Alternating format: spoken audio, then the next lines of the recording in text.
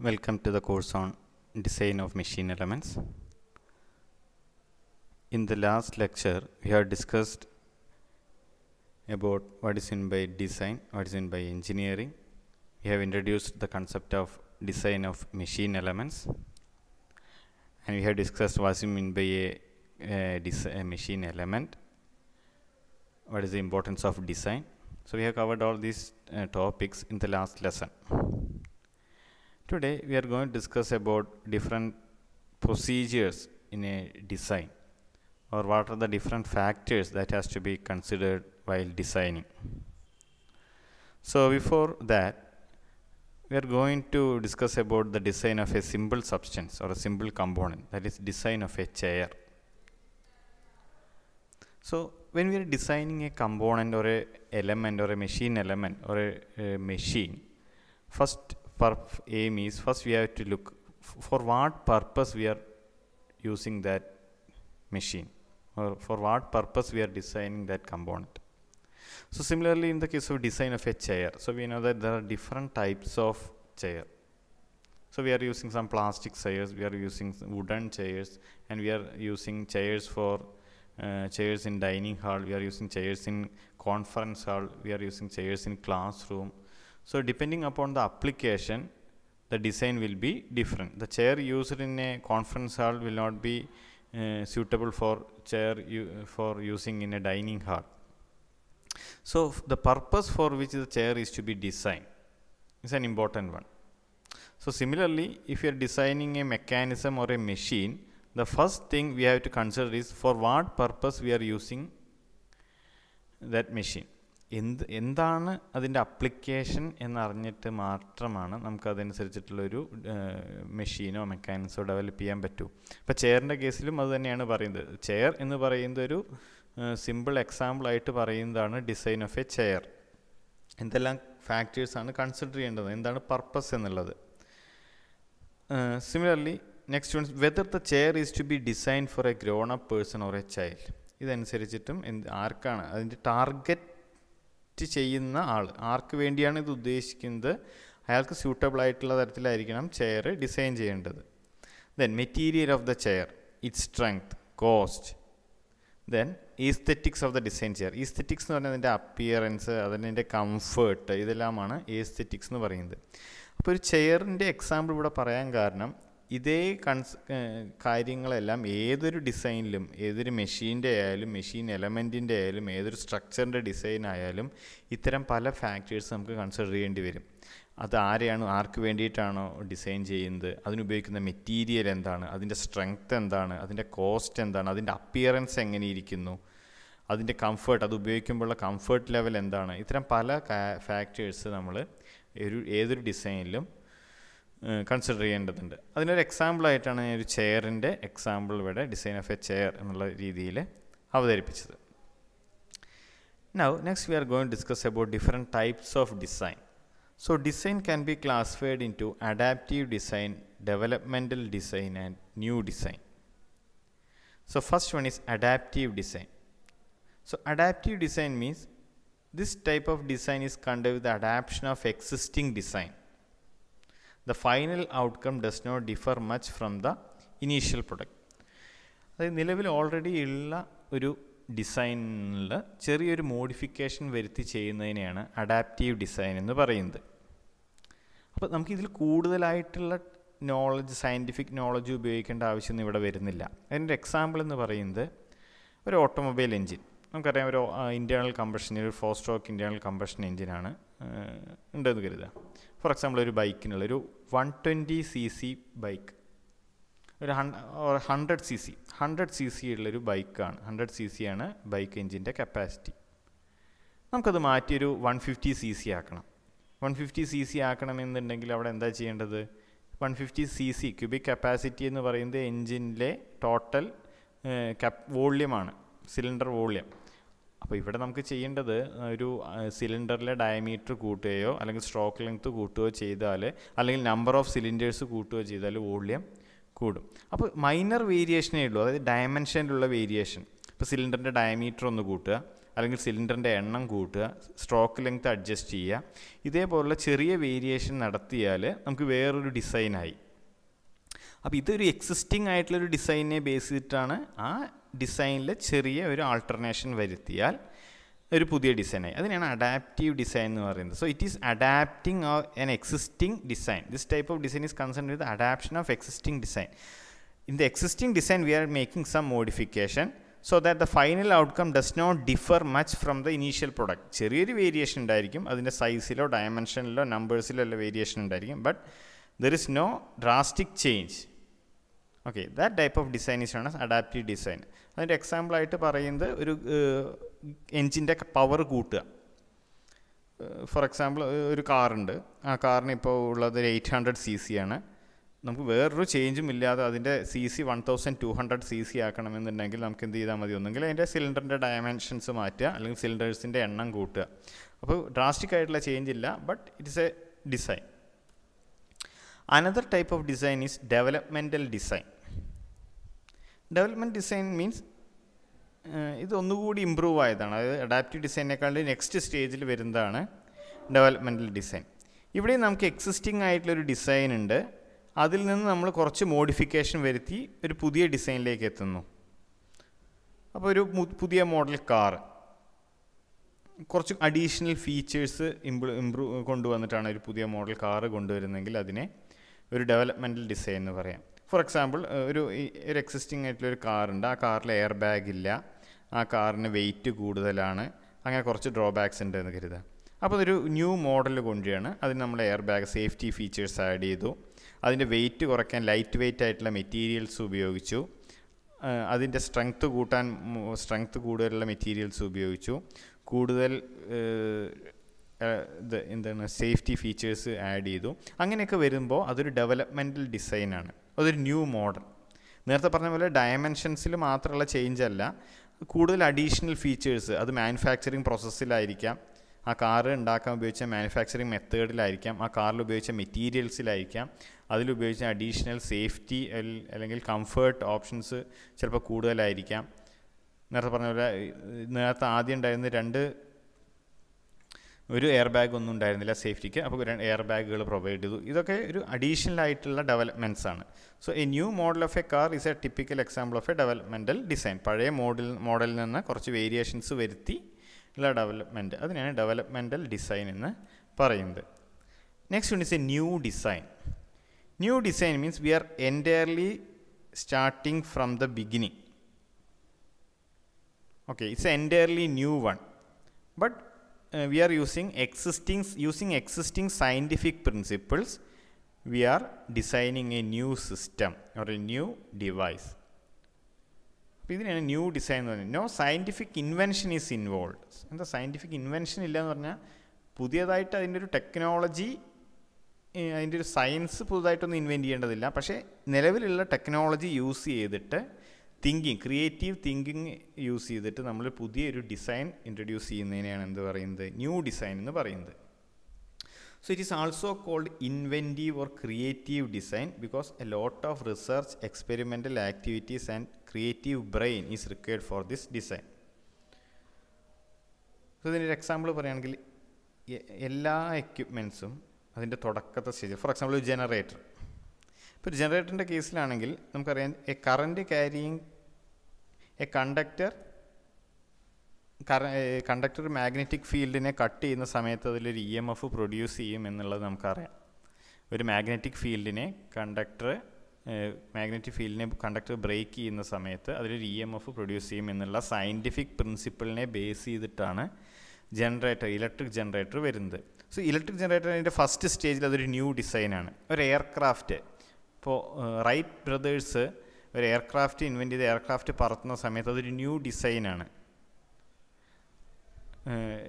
അതേപോലെ television, radio, ഇതൊക്കെ first തുടങ്ങിയ സമയത്തെല്ലാം അതെന്താണ്? ന്യൂ ഡിസൈനാണ്. അപ്പോൾ അത്തരമൊരു ന്യൂ ഡിസൈൻ, അങ്ങനെ ഒരു എക്യുപ്മെൻറ്റ് അല്ലെങ്കിൽ ഒരു മെക്കാനിസം കൊണ്ടുവരിക എന്ന് പറയുന്നത് വളരെ ബുദ്ധിമുട്ടുള്ള പ്രോസസ്സാണ്. അതിന് കൂടുതൽ റിസർച്ച്, എക്സ്പെരിമെൻ്റൽ ആക്ടിവിറ്റീസ്, കുറേ കാലത്ത് എക്സ്പെരിമെൻറ്റ്സ് നടത്തണം. ആ ഒരു തിങ്കിങ് കിട്ടാൻ ക്രിയേറ്റീവ് ബ്രെയിൻ വേണം. അപ്പോൾ ഏറ്റവും കോംപ്ലിക്കേറ്റഡ് ആയിട്ടുള്ള ഒരു ഡിസൈൻ പ്രോസസ്സാണ് ന്യൂ ഡിസൈൻ എന്ന് പറയുന്നത്. കാരണം അങ്ങനൊരു എക്യുപ്മെൻറ്റോ കമ്പോണൻറ്റോ മെഷീനോ അതുവരെ ഇല്ല. സയൻറ്റിഫിക് പ്രിൻസിപ്പിൾ യൂസ് ചെയ്തിട്ട് പുതുതായിട്ടൊന്ന് കണ്ടുപിടിക്കുകയാണ് അല്ലെങ്കിൽ ഇൻട്രൊഡ്യൂസ് ചെയ്യുകയാണ്, ഡിസൈൻ ചെയ്യുകയാണ്. അതാണ് new design. So design can be classified in to adaptive design, developmental design and new design. Now, based on design methods, we can classify design into rational design or analytical design and empirical design. Now, we are going slightly into our main topic, that is design of machine elements. And from now onwards, we will be discussing about the design of machine elements or machine design. So, what is meant by rational design or analytical design? So, this is based on determining the stresses and strains of components and thereby deciding their dimensions. So we have already studied applied mechanics and strength of materials. In that course we have studied about shafts. Okay, we have studied about the stresses induced in a shaft, that is shear stress induced in a shaft. We have studied about springs, we have studied about beams, we have studied about columns. Now this figure shows a motor. This motor is running a pump. So this motor and pump is connected together by a shaft. Okay, so this shaft transmits power from the motor to the pump. So in a rational design, what we are doing is we have to calculate the dimensions of some components. For example, if you want to design the shaft, we have to decide the dimensions of the shaft. Shaft design എന്ന് പറയുന്നത് ഉദ്ദേശിക്കുന്നത് എന്തായിരിക്കും? ഷാഫ്റ്റിൻ്റെ material തീരുമാനിക്കണം, ഷാഫ്റ്റിൻ്റെ dimension എത്ര diameter ഉണ്ടെന്ന് കണ്ടുപിടിക്കണം. അപ്പോൾ ഇവിടെ നമുക്കറിയാം, നമ്മളൊരു എംപിരിക്കൽ അല്ല, നമ്മുടെ applied mechanics and strength of material അല്ലെങ്കിൽ സ്ട്രെങ്ത് ഓഫ് മെറ്റീരിയലൊക്കെ പഠിച്ച ഇക്വേഷൻസ് യൂസ് ചെയ്തിട്ടാണ് നമ്മൾ ആ ഡയമീറ്റർ കണ്ടുപിടിക്കുന്നതെങ്കിൽ അത്തരം ഡിസൈനെയാണ് റാഷണൽ ഡിസൈൻ എന്ന് പറയുന്നത്. അപ്പോൾ നമുക്കറിയാം പവറിൻ്റെ equation, power equal to 2π/NT/60, where T is the torque, and that torque is equal to π/16 tau dq. Suppose we have decided the material and we know how much power has to be transmitted. We can calculate the torque. From that torque, we can calculate the diameter of the shaft. So, based on equations based on scientific principles, we are calculating the required diameter of the shaft. That is, we have to decide the diameter D such that it should transmit a torque T as well as power P, while the shear stress should not exceed the allowable limit. നമ്മൾ മെറ്റീരിയലിന് corresponding ആയിട്ടൊരു allowable shear stress ഉണ്ടാവും. Shear stress ആ പരിധിയിൽ കൂടുതൽ കൂടാൻ പാടില്ല. അപ്പോൾ നമ്മൾ ഡയമീറ്റർ ചൂസ് ചെയ്യുന്ന സമയത്ത്, ഡയമീറ്റർ കണ്ടുപിടിക്കുന്ന സമയത്ത് ഷിയർ സ്ട്രെസ് കൂടുതലാവാൻ പാടില്ല. But it should transmit the required amount of torque T and power P. So using this equation, we can calculate the diameter of the shaft D. Such a method of design is known as rational design.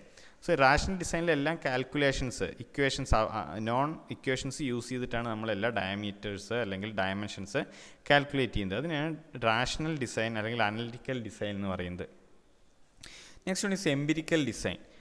Empirical design is based on എംപിരിക്കൽസ് formulas which are based on experience and experiments.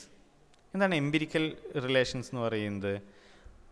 അത് scientific പ്രിൻസിപ്പിൾസിൽ നിന്ന് derive ചെയ്തിട്ടുള്ളതല്ല, experience മൂലം experiments conduct ചെയ്തിട്ട് നമ്മൾ ചില relations കണ്ടുപിടിക്കും. അതിനെയാണ് empirical design എന്ന് പറയുന്നത്. അതിനൊരു എക്സാമ്പിളായിട്ട് പറയുന്നത് muff coupling.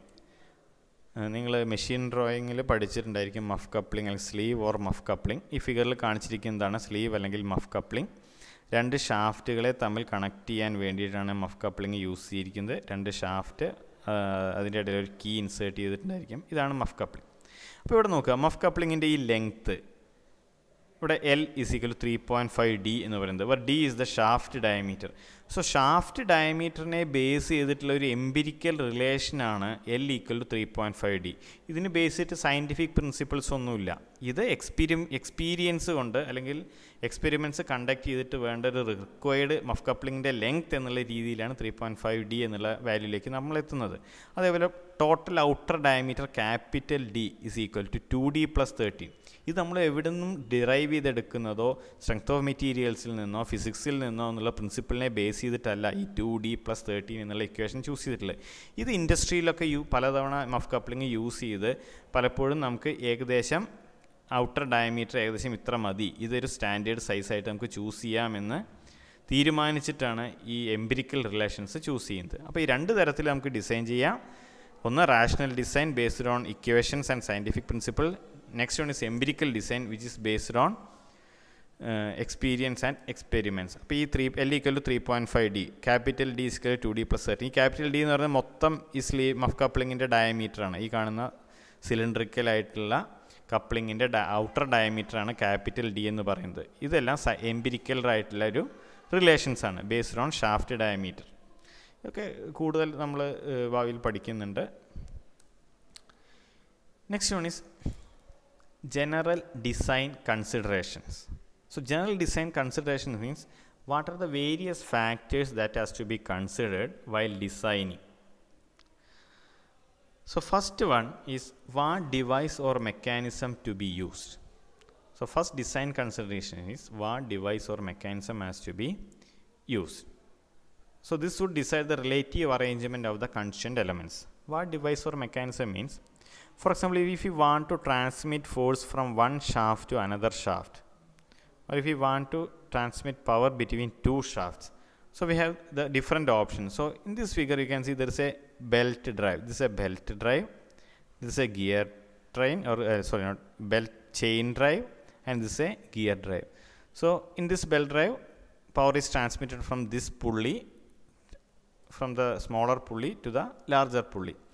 In this chain drive, power is transmitted from one sprocket, sprocket എന്നാണ് പറയുക, one sprocket to another sprocket. In this, power is transmitted from one smaller gear pinion to the larger gear. So we have to choose for transmitting power from one shaft to another shaft. We can choose any of these three mechanisms. അപ്പോൾ നമുക്കറിയാം, നമ്മളെ floor മില്ലിൽ, അതായത് അരി ഗോതമ്പ് അതൊക്കെ പൊടിക്കാൻ ഉപയോഗിക്കുന്ന മില്ലുകളിൽ നമ്മൾ ഉപയോഗിക്കുന്നത് ചെയിൻ ഡ്രൈവാണ്. രണ്ട് പുള്ളി ഉണ്ടായിരിക്കും, അതിനെ കണക്ട് ചെയ്തിട്ടുള്ള ചെയിൻ ഡ്രൈവാണ് യൂസ് ചെയ്യുന്നത്. പക്ഷേ നമ്മുടെ ഓട്ടോമൊബൈൽ, നമ്മുടെ ബൈക്ക് അല്ലെങ്കിൽ സ്കൂട്ടറിൽ, ബൈക്ക് ശ്രദ്ധിക്കുക, ബൈക്കിൽ എൻജിനിൽ നിന്ന് ഒരു വീലിൽ നിന്ന് ഫ്രണ്ട് വീലിലും ബാക്ക് വീലിലും തമ്മിൽ കണക്ട് ചെയ്തിട്ട്, അതല്ലെങ്കിൽ എൻജിനിൽ ഫ്രണ്ട് വീലിനെയും ബാക്ക് വീലിനെയും കണക്ട് ചെയ്തിട്ടല്ല, എൻജിനിൽ നിന്ന് ബാക്ക് വീലിലേക്ക് പവർ കൊടുക്കുന്നത് ഒരു ചെയിൻ ഡ്രൈവ് യൂസ് ചെയ്തിട്ടാണ്. ചെയിനാണ് അവിടെ യൂസ് ചെയ്യുന്നത്. അവിടെ ഉപയോഗിക്കുന്നത് എന്തല്ല, അവിടെ നമ്മൾ ബെൽറ്റല്ല, ആ ഷാഫ്റ്റിൽ നിന്ന്, ഒരു ഷാഫ്റ്റിൽ നിന്ന് അല്ലെങ്കിൽ എൻജിനിൽ നിന്ന് ബാക്കിലുള്ള വീലിലേക്ക് പവർ ട്രാൻസ്മിറ്റ് ചെയ്യാൻ അവിടെ ചെയിനാണ് ഉപയോഗിക്കുന്നത്. സൈക്കിളിൽ ഉപയോഗിക്കുന്നത് എന്താണ്, ചെയിനാണ്, ബെൽറ്റല്ല ഉപയോഗിക്കുന്നത്. അപ്പോൾ ഏത് തരത്തിലുള്ള, ഇത് അതൊരു എക്സാമ്പിൾ പറഞ്ഞു മാത്രം, പവർ ട്രാൻസ്മിഷൻ എലമെൻ്റ് എന്നുള്ള കേസ്. ഇതേപോലെ പല മെക്കാനിസം ഉണ്ട്. ക്യാം ഉണ്ടായിരിക്കാം, സ്ക്രൂ ഉണ്ടായിരിക്കാം, നട്ട്, ബോൾട്ട്, ഏതാണ് വേണ്ടത്, ഏത് ഡിവൈസാണ്, ഏത് കമ്പോണൻ്റാണ് യൂസ് ചെയ്യേണ്ടത് എന്നുള്ളത് നമ്മൾ ആദ്യം ചൂസ് ചെയ്യണം. അതനുസരിച്ചിട്ടാണ് ബാക്കിയുള്ള മെഷീൻ പാർട്സൊക്കെ നമുക്ക് ഡിസൈഡ് ചെയ്യാൻ പറ്റുള്ളൂ. Next criterion is material. So what type of material has to be used. അത് എന്തിനെ ഡിപ്പെൻഡ് ചെയ്തിരിക്കുന്നു? It depends on the application and it depends upon the cost. So different materials having different properties and each having different cost. Some materials are very costly, some materials are less costly. ചിലതിന് strength കൂടുതലായിരിക്കും, ചിലതിന് strength കുറവായിരിക്കും. Sometimes we have to use some metals, or sometimes we have to use some plastic, sometimes we have to use some composites. So അത് ഏത് അപ്ലിക്കേഷനാണ്, ഏതിന് വേണ്ടിയിട്ടാണെന്നുള്ളതനുസരിച്ചാണ് material choose ചെയ്യുന്നത്. Then forces acting on the elements.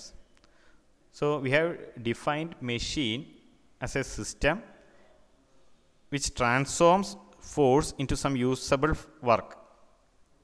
നമ്മൾ force apply ചെയ്യുന്നു, അതിനെ some suitable ആയിട്ടുള്ള മോഡിലേക്ക് convert ചെയ്യുകയാണ് ചെയ്യുന്നത്. So what are the different forces acting on these elements and size, shape and space requirements. The final weight of the product is also A major concern. For example, നമ്മൾ എയർക്രാഫ്റ്റൊക്കെ design ചെയ്യുന്ന സമയത്ത് എയർക്രാഫ്റ്റിന് രണ്ട് purpose ഉണ്ട്. ഒന്ന്, അതിന് required strength വേണം അതിൻ്റെ ബോഡിക്ക്, but and also it should be, weight should be minimum. കാരണം എയർക്രാഫ്റ്റ് ലിഫ്റ്റ് ചെയ്യാനുള്ളതാണ്, ലിഫ്റ്റ് ചെയ്തിട്ട് വേണം മൂവ് ചെയ്യാൻ വേണ്ടി. So the weight should be minimum but the strength should be more. So അതനുസരിച്ചിട്ട് അതിൻ്റെ ഷേപ്പ്, സൈസ് അല്ലെങ്കിൽ അതിൻ്റെ മെറ്റീരിയൽ അതനുസരിച്ചിട്ട് ചൂസ് ചെയ്യേണ്ടി വരും. Next one, method of manufacturing the components and their assembly. So there are different types of manufacturing methods like machining, then casting, welding, sheet metal process. There are different types of manufacturing methods. So we have to choose which type of manufacturing method we have to choose. For example, consider the case of a automobile engine, the cylinder block. Mainly the cylinder block is cast. കാരണം cylinder ബ്ലോക്കിൽ complicated ആയിട്ടുള്ള ചില ഷേപ്പുകൾ വരുന്നുണ്ട്. അതിൽ cylinder ബ്ലോക്കിൽ piston move ചെയ്യാനുള്ള space വേണം. Cylinder ബ്ലോക്കിൻ്റെ ആ കോംപ്ലിക്കേറ്റഡ് ഷേപ്പൊക്കെ കിട്ടണമെങ്കിൽ കാസ്റ്റിംഗ് ആണ് ഏറ്റവും സ്യൂട്ടബിൾ ആയിട്ടുള്ള process. So method of manufacturing the components and their assembly. So depending upon the manufacturing process, we have to choose the material and we have to choose the machining process. And then how will it operate? How our mechanism or machine will operate?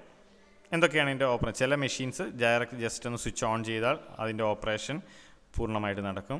ചില മെഷീൻസിൽ വേറെ തരത്തിലായിരിക്കും. For example നമ്മുടെ ഒരു car operate ചെയ്യാൻ എന്ത് വേണം? നമ്മളതിൽ break, first clutch use ചെയ്യണം, gear use ചെയ്യണം. അപ്പോൾ എന്തൊക്കെ, ഹൗ ഇറ്റ് വിൽ ഓപ്പറേറ്റ്, അത് ഓരോ മെഷീനിലും ഡിഫറെൻ്റ് ആയിരിക്കും, ഓരോ മെക്കാനിസത്തിലും ഡിഫറെൻ്റ് ആയിരിക്കും. ഒരു കാർ ഓടിക്കുന്ന പോലെ ആവില്ല ഒരു അഗ്രികൾച്ചറൽ എക്യുപ്മെൻറ്റ്, അതായത് ഒരു കമ്പൈൻ ഹാർവസ്റ്റർ, അതിലൊരു കൊയ്ത്ത് യന്ത്രം അല്ലെങ്കിൽ മെതിയന്ത്രമൊക്കെ ഉപയോഗിക്കുന്നത് പോലെ ആവില്ല കാർ ഉപയോഗിക്കുന്നത്. അതുപോലെയല്ല ഒരു ബൈക്ക് ഉപയോഗിക്കുന്നത്, അതുപോലെയല്ല ഒരു ഡ്രില്ലിംഗ് മെഷീൻ ഉപയോഗിക്കുന്നത്. അത് ഓപ്പറേഷൻ ഒരു CNC മെഷീൻ ഉപയോഗിക്കുന്നത് വേറെ തരത്തിലായിരിക്കും. So how will it operate? This also A design consideration. So why it is known as A design consideration? We have to simplify the operation procedure. While designing the equipment should be maximum user friendly. അപ്പോൾ maximum user friendly ആവണമെങ്കിൽ അതിൻ്റെ operation എന്ന് പറഞ്ഞാൽ വളരെ സിമ്പിളായിരിക്കണം. അത് operate ചെയ്യുന്നവർക്ക് അത് easy ആയിട്ട് മനസ്സിലാക്കാൻ പറ്റുന്നതായിരിക്കണം. അതിൻ്റെ പ്രോബ്ലംസ് അതല്ലെങ്കിൽ അതിൻ്റെ ട്രബിൾ ഷൂട്ടിംഗ് എല്ലാം വളരെ ഈസി ആയിട്ട് വേണം അത് ഡിസൈൻ ചെയ്യാൻ. Next is reliability and safety aspect. Reliability means it's A promise that it will not fail. വിശ്വാസ്യത എന്ന് പറയാം. നമുക്ക് ആ ഡിസൈനെ മാക്സിമം എപ്പോഴും വിശ്വസ്തയോടുകൂടി ഉപയോഗിക്കാൻ പറ്റണം. Okay, that is reliability. And safety that has to be considered. Next ഇൻസ്പെക്റ്റബിലിറ്റി. We have to check four errors. The design should be made in such a way that the errors has to be rectified immediately. If you are designing a milling machine or there is a lathe, and if there is any problem, that has to be inspected and corrected very quickly. And similarly, maintenance should be very fast. Cost and aesthetics of the design product. Aesthetic means its appearance and comfort. If you are designing a chair, aesthetics is important. അതായത് നമ്മൾ ഇരിക്കുമ്പോൾ നമുക്ക് comfort feel ചെയ്യണം, അതിൻ്റെ appearance നല്ലതായിരിക്കണം. That is aesthetics. So these are the general design considerations. The type of mechanism, material, forces acting on the elements, size, shape and space requirement, final weight, method of manufacturing, how it will operate, reliability and safety aspects, inspectability, maintenance, cost and aesthetics of the designed product. So next we are going to discuss about basic procedure of design of machine element. Basic procedure of design of machine element. So now we are interested in basic machine elements. So every machines are composed of different types of small elements. So how we can, what is the basic procedure in the design of a machine element? The first procedure is specify the function of element. What is a function? Suppose if you are considering a machine element, a bolt. So the function of the bolt is for fastening. Fastening means for joining two parts. We are using nut and bolt arrangement for joining two components. Suppose our machine element will be a gear. So what is the function of that element? The gear is used for transferring power or torque. So that is a function. We have to know what is the function. We have to specify the function of the element, where it is employed, where it is using, where we are using that element. Second one is determine the forces acting on the element. Suppose our machine component is a bolt. So how much force will act on that bolt? So based on that we have to decide the cross sectional area of that bolt. നമ്മൾ strength of material കോഴ്സിൽ നമ്മൾ പഠിച്ചിട്ടുണ്ട് tension test. Load apply ചെയ്യുമ്പോൾ എന്താ സംഭവിക്കുന്നത്? കുറച്ച് സമയം കഴിയുമ്പോൾ അത് ഫെയിലർ ആവുന്നു, ബ്രേക്ക് ആവുന്നു, ഫ്രാക്ചർ ആവുന്നു. അപ്പോൾ ഇതേപോലെ തന്നെ നമ്മളൊരു ബോൾട്ട് ഒരു മെഷീൻ കമ്പോണൻറ്റിൽ യൂസ് ചെയ്യുകയാണെങ്കിൽ ആ ബോൾട്ടിൽ എന്തായാലും force act ചെയ്യുന്നുണ്ടായിരിക്കും.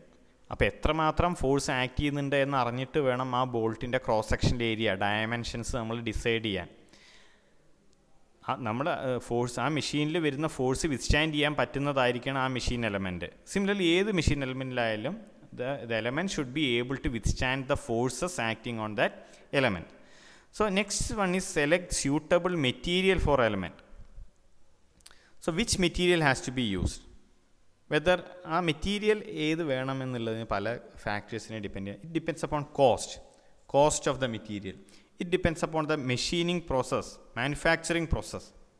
It depends upon strength. Okay. ചില മെറ്റീരിയൽസ് കാസ്റ്റ് ചെയ്യാനായിരിക്കും എളുപ്പം, ചില മെറ്റീരിയൽസ് മെഷീൻ ചെയ്യാൻ ലേത്തിൽ മെഷീൻ ചെയ്യാനായിരിക്കും എളുപ്പം. അപ്പോൾ depending upon the manufacturing process we can select the material.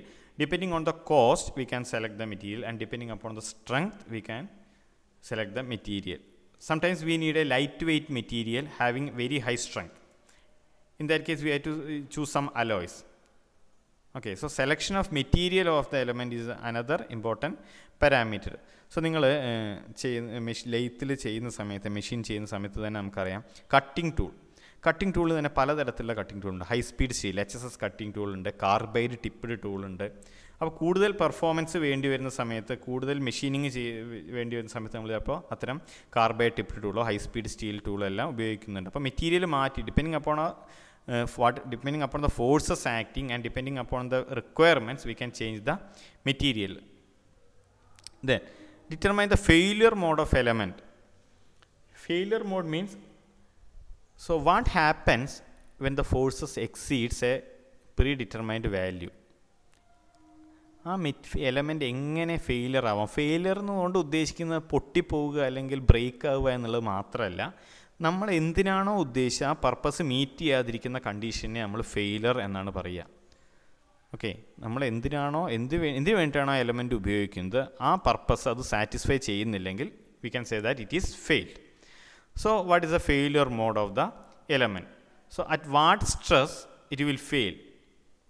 So നമ്മൾ ഫോഴ്സസ് ഏതൊക്കെയാണ് ആക്ട് ചെയ്യുന്നതെന്ന് കണ്ടുപിടിച്ചു, എത്രമാത്രം ഫോഴ്സ് അതിന് വിത്ത്സ്റ്റാൻഡ് ചെയ്യാൻ പറ്റും എന്നുകൂടി നമുക്ക് അറിയണം. അതനുസരിച്ചിട്ടാണ് നമുക്കതിനെ ലോഡ് ചെയ്യാൻ പറ്റുള്ളൂ. So how it will fail? If it is a brittle material, it will fail by fracture. If it is a ductile material, it will yield by yielding. Okay. Similarly, determine the geometric dimensions of elements. So how will design the geometric dimensions? Based on the material, based on the load, and based on the allowable stress. അപ്പോൾ material ഏതാണെന്ന് select ചെയ്ത് കഴിഞ്ഞാൽ അതിൻ്റെ allowable stress നമുക്ക് അറിയാൻ പറ്റും. For example mild steel ആണെങ്കിൽ അതിന് അലോവബിൾ സ്ട്രെസ് ഉണ്ട്, കോപ്പർ ആണെങ്കിലും ഒന്നുണ്ട്. അപ്പോൾ അതിനനുസരിച്ചിട്ടാണ് നമ്മൾ അതിൻ്റെ ഡയമെൻഷൻസ്. ഫോർ എക്സാമ്പിൾ ഒരു ബോൾട്ടിനാണെങ്കിൽ ബോൾട്ടിൻ്റെ ക്രോസ് സെക്ഷനിലെ ഏരിയ ഡിസൈഡ് ചെയ്യുന്നത് അതിൽ ആക്ട് ചെയ്യുന്ന സ്ട്രെസ് കാൽക്കുലേറ്റ് ചെയ്യുന്നുണ്ട്. The stress should not exceed the safe limit, allowable limit. Then അപ്പോൾ ഇതൊക്കെ തീരുമാനിച്ചു നമ്മൾ, ഡയമെൻഷൻസ് മെഷീൻ്റെ എലമെൻറ്റ് ഡയമെൻഷൻസ് തീരുമാനിച്ചു. പക്ഷേ ആ ഡയമെൻഷൻസിനുള്ളത് നമുക്ക് ചിലപ്പോൾ എന്ത് ചെയ്യാൻ പറ്റില്ല, ഉപയോഗിക്കാൻ പറ്റിയെന്ന് വരില്ല. അതിനാണ് modify dimensions four assembly and manufacture.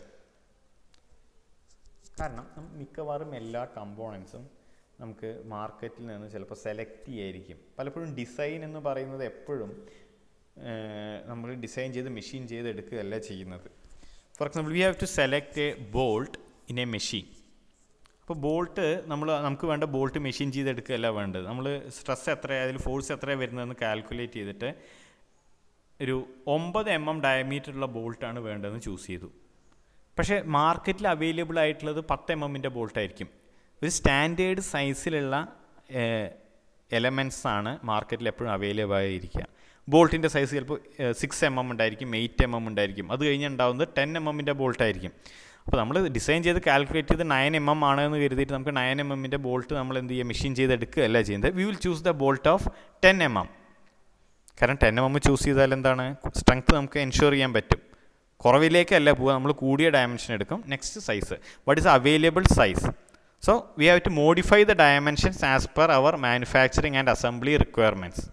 Okay, then we will again check the design at critical cross sections. Critical cross sections means there will be some areas where the chance of failure is more. അതായത് ബ്രേക്കേജിനുള്ള ഈൽഡിങ്ങിനുള്ള chance കൂടുതലായിട്ടുള്ള sections എവിടെയെങ്കിലും ഉണ്ടെങ്കിൽ അവിടെ ഒന്നും കൂടി നമ്മൾ check ചെയ്യും. Then finally we will prepare the working drawing of element. Working drawing means it will contain all the details regarding the material, the dimensions, the manufacturing process, the surface finish, all details will be displayed in the working drawing. എല്ലാ ഡീറ്റെയിൽസും ഒരു machine components manufacture ചെയ്യുമ്പോൾ വേണ്ട എല്ലാ ഡീറ്റെയിൽസും ഉൾക്കൊള്ളുന്നതാണ് ഒരു working drawing എന്ന് പറയുന്നത്. അതാണ് final stage.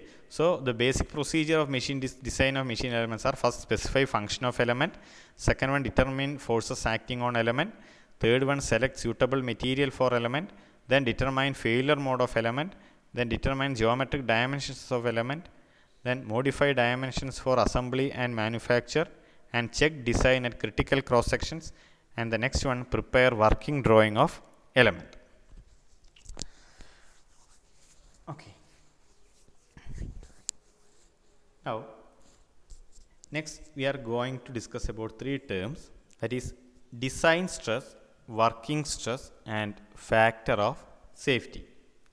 So we have already studied about factor of safety in the course applied mechanics and strength of material. Now we are again briefly reviewing that concept. So what is meant by design stress? So the stress allowable for designing a machine element by considering all possible modes of failure is called design stress. That is, depending upon the material, there will be an allowable stress. There will be an allowable shear stress and allowable normal stress. Allowable stress എന്ന് പറയുന്നത് നമുക്കറിയാം, stress എന്ന് പറയുന്നത് force per area ആണ്, newton per mm². ആ മെറ്റീരിയലിന് maximum എത്ര stress withstand ചെയ്യാൻ പറ്റും എന്നുള്ളതിനെയാണ് അലൗവബിൾ സ്ട്രെസ് എന്ന് പറയുന്നത്. അപ്പോൾ നമ്മളൊരു കമ്പോണൻറ്റ് ഡിസൈൻ ചെയ്യുന്ന സമയത്ത് എപ്പോഴും അതിൻ്റെ ഡിസൈൻ സ്ട്രെങ്സ് എന്ന് പറയുന്നത് ഈ അലൗവബിൾ സ്ട്രെസ്സിനേക്കാട്ടിലും കൂടുതലാവാൻ പാടില്ല. സോ ഡിസൈൻ ചെയ്യുമ്പോൾ ഏത് സ്ട്രെസ്സാണ് നമ്മൾ കൺസിഡർ ചെയ്യുന്നത്, ഏത് സ്ട്രെസ്സിനെ ബേസ് ചെയ്തിട്ടാണോ ഡിസൈൻ ചെയ്യുന്നത്, ആ സ്ട്രെസ്സിനെ നമ്മൾ ഡിസൈൻ സ്ട്രെസ് എന്ന് പറയുന്നത്. അപ്പോൾ ഡ്യൂറിങ് ആക്ച്വൽ വർക്കിംഗ് കണ്ടീഷൻ അതിൽ ഇൻഡ്യൂസ് ചെയ്യുന്ന സ്ട്രെസ് ഒരിക്കലും ഈ ഡിസൈൻ സ്ട്രെസ്സിനെക്കാട്ടിലും കൂടുതലാവാൻ പാടില്ല. Next term is working stress. Actual stress induced in A machine element under working condition is called working stress. Okay, suppose we are designing a bolt or a gear or a shaft. Suppose consider the design of a shaft. So we are designing a shaft considering that the maximum stress that is allowed is 40 megapascal or 40 Newton per mm². അപ്പോൾ നമ്മൾ എന്ത് ചെയ്യും, നമ്മൾ design ചെയ്യും, നമ്മുടെ component design ചെയ്യും.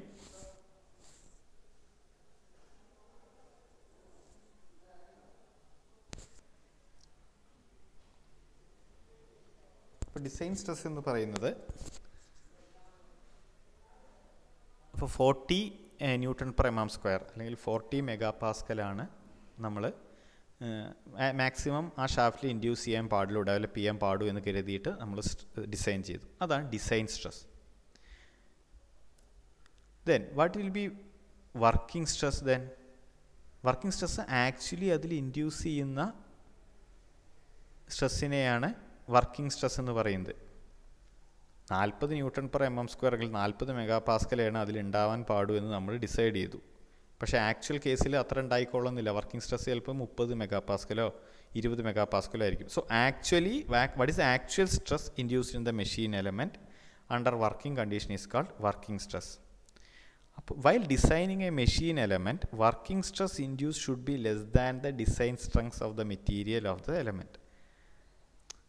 So design strength is also known as A maximum working stress. എപ്പോഴും operating കണ്ടീഷനിൽ ഡിസൈൻ സ്ട്രെസ്സിനെക്കാട്ടിലും കൂടുതലാവാതെ നോക്കണം. ഒരിക്കലും അതിൽ ഡിസൈൻ സ്ട്രെസ്സിനെക്കാട്ടിലും കൂടുതൽ സ്ട്രെസ് ഇൻഡ്യൂസ് ചെയ്യാൻ നമ്മൾ പെർമിറ്റ് ചെയ്യാൻ പാടില്ല. So the maximum possible working stress should be equal to design stress. So four ensuring safety V R considering A factor known as factor of safety. അപ്പോൾ നമുക്ക് മാക്സിമം റിസർവ് സ്ട്രെങ്ത് കൊടുക്കണം. Reserve strength എന്ന് പറഞ്ഞാൽ ഒരിക്കലും material ഫെയിലാവാൻ പാടില്ല. Material ഫെയിലാവാൻ പാടില്ല means നമ്മുടെ useful പർപ്പസിന് എപ്പോഴും യൂസ്ഫുൾ പർപ്പസിന് പറ്റാത്ത രീതിയിലേക്ക് നമ്മുടെ മെഷീൻ കമ്പോണൻ്റ് ഒരിക്കലും എത്താൻ പാടില്ല. അപ്പോൾ അതനുസരിച്ച് അതിനുള്ള സ്ട്രെസ്സാണ് അതിൽ ഡെവലപ്പ് ചെയ്യാൻ പാടുള്ളൂ. So while designing a component, it is necessary to provide a sufficient reserve strength. This is achieved by taking a suitable factor of safety. So the materials can be classified into ductile materials and brittle material. The ductile material will fail by yielding. Yielding എന്ന് പറഞ്ഞാൽ എന്താണ്? Elongation. നമ്മൾ permit ചെയ്യാൻ പറ്റാത്തതിനേക്കാട്ടിലും കൂടുതൽ തിരിച്ച് regain ചെയ്യാൻ പറ്റാത്ത തരത്തിലുള്ള yielding, ഇലോങ്ങേഷൻ സംഭവിക്കുന്നതിനാണ് yielding എന്ന് പറയുന്നത്. Brittle material will fail by fracture. So ductile material maximum yield stress വരെയാണ് സ്ട്രെസ് ഡെവലപ്പ് ചെയ്യാൻ പാടുള്ളൂ. ബ്രിട്ടിൽ മെറ്റീരിയലിൽ മാക്സിമം അൾട്ടിമേറ്റ് സ്ട്രെസ് വരെ. അൾട്ടിമേറ്റ് സ്ട്രെസ് കഴിഞ്ഞാൽ അത് ഫ്രാക്ചർ ആവും. So what is factor of safety? Factor of safety is yield stress divided by design stress. That is factor of safety for a ductile material. And factor of safety for a brittle material is ultimate stress divided by design stress. Okay. അപ്പോൾ എന്തിനാണ് ഈ factor of safety ഉപയോഗിക്കുന്നത്? നമുക്ക് ഈ for example V R considering A material which is having A yield stress of 100 Newton/mm². So 100 Newton/mm² is the yield stress. So if you are considering a factor of safety as 2, factor of safety 2 എന്ന് consider ചെയ്യുകയാണെങ്കിൽ 2 equal to 100 by design stress. അപ്പോൾ design stress എന്തായിരിക്കണം? 50 Newton/mm². അതായത് നമ്മൾ 50 Newton/mm² മാത്രമേയാണ് ആ material induce ചെയ്യൂ എന്ന് കരുതിയിട്ട് ഡിസൈൻ ചെയ്യും. അപ്പോൾ മാക്സിമം പക്ഷേ ഏതുവരെ പോകാം? 100 വരെ പോകാം. പക്ഷേ ഒരിക്കലും 100 വരെ പോവില്ല. കാരണം നമ്മൾ ഡിസൈൻ ചെയ്തിരിക്കുന്നത് 50 Newton/mm² വേണ്ടിയിട്ടാണ്.